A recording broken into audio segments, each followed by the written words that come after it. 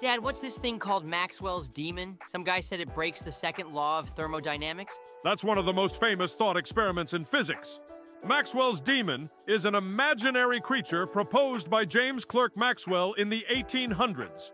It challenges the idea that entropy, or disorder, must always increase. Okay, what does this little demon actually do? Imagine a box of gas divided into two chambers. The demon controls a tiny door between them.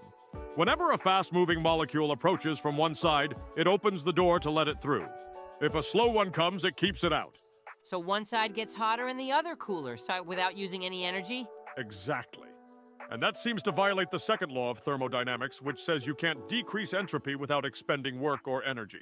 So why isn't this demon real? Because to make those decisions, the demon has to measure molecules. And that takes information.